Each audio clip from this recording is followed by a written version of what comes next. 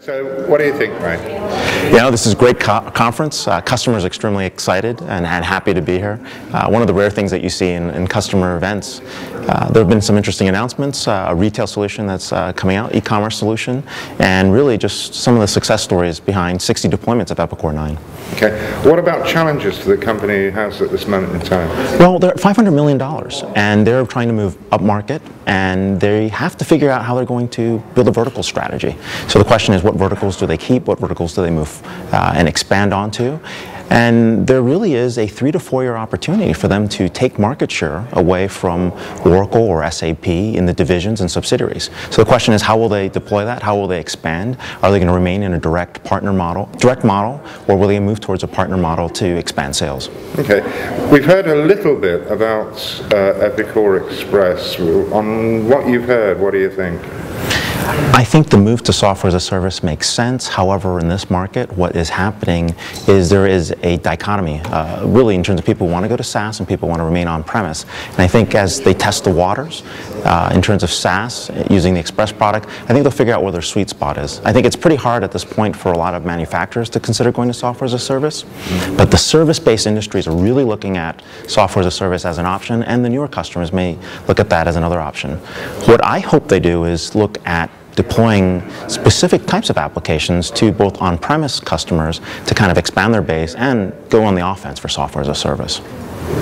So what's your impressions of Perspectives? I think it's a pretty good turnout. I mean, 1,000 customers, 1,500 people in all. It's not a bad turnout for the economy as it is at the moment. Okay. I think the customers that have been here that I've spoken to have seemed pretty positive in terms of what they're hearing and what they're trying to do with the Epicor 9, so I think it's good.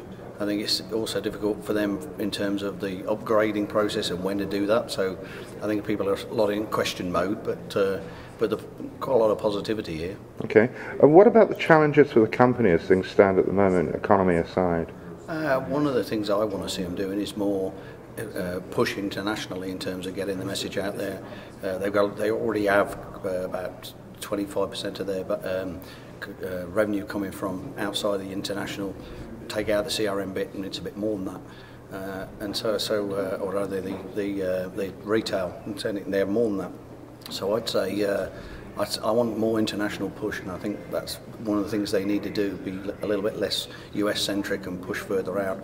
It's hard to do because they've got to get their people trained up and skilled to be able to launch Epicor 9 properly around all of those regions, but I think that's where the opportunity lies. What would you advise them to do if they were to turn to you in that context? I think one of the areas they need to be focusing on is as a tier 2 to some of the bigger organisations. So where somebody's got SAP or got Oracle, but needs to have something for a regional capability, then there's no reason why Epicor can't satisfy that requirement, and I think they need to be doing more of that in the international market. And they used to do it, of course, in the Scala days, and I don't see as much of that emphasis now.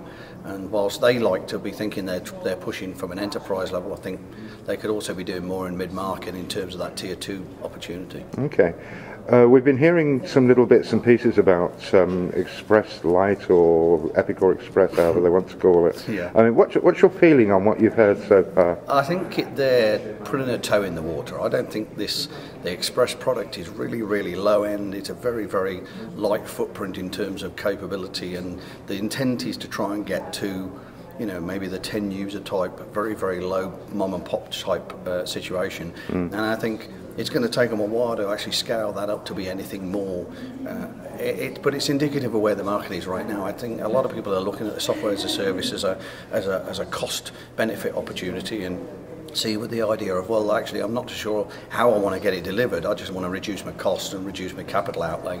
So I think they're going with the market in terms of where it is, but it's very fledgling days, and I think it's got a way to go before it actually gets to be a serious opportunity for them. And again, I'd see that as an international play as well, that I think in emerging markets they could have a good opportunity there, but they need to structure themselves to be able to support that, and obviously have the hosting capability to be able to do that. And at the moment they're really very US-centric in terms of that thought process and what they're doing with the product.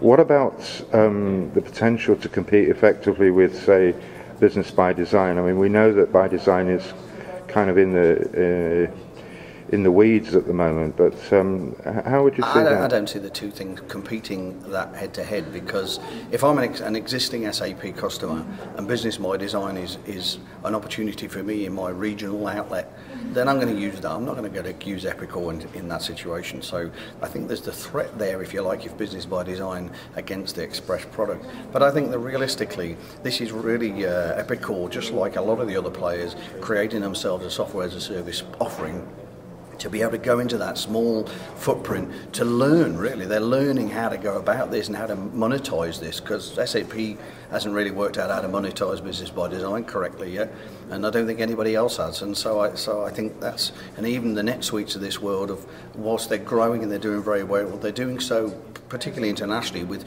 small footprints, and I think it's going to take a while before that actually takes off too much more than that.